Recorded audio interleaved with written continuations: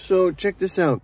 I'm on Bluetooth now, but I took a screenshot. It wants the M1 clamp, shoulder line.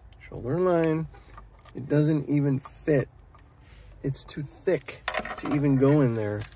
And it's got nothing to do with the set screw because it's way before the set screw has anything to do with it. But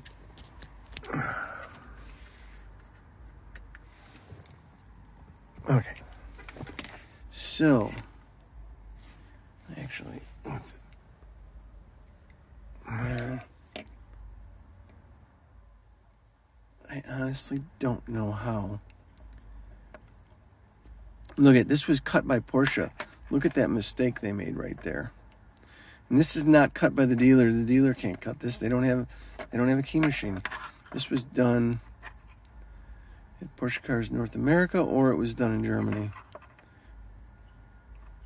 So I don't know, man.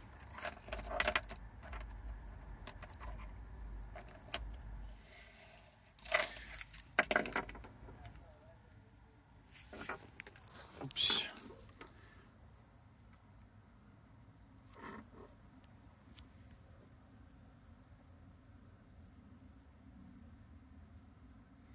Yeah, that ain't gonna cut on no normal machine. This thing's gotta be... And I have the Tibby key clamps.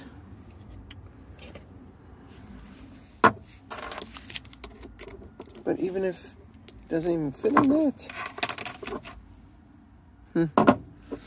So, like you said, somebody had, one of those machines had a $1,500 clamp for it. But, and then, and then you go into here, you go Porsche, go, oops, 928, yes, sure, they're all the same. Then it calls it a P01. It's not the right key. They have this all wrong. And I don't think they care because how many 928 keys have to be cut?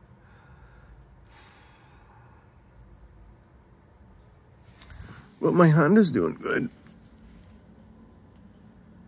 I got a new inverter. Check it out. So I got a bigger inverter. I got a remote switch for it now. And it wasn't much more money than the 1,000-watt one I had. It's really comfortable in here. It's a really shitty day in Las Vegas. This is actually 900 series, man. This is the place on Amazon. Amazon Prime, this show. But look at, like, Trump Towers right there. The Mirage. This is a really weird neighborhood, too. It's not good.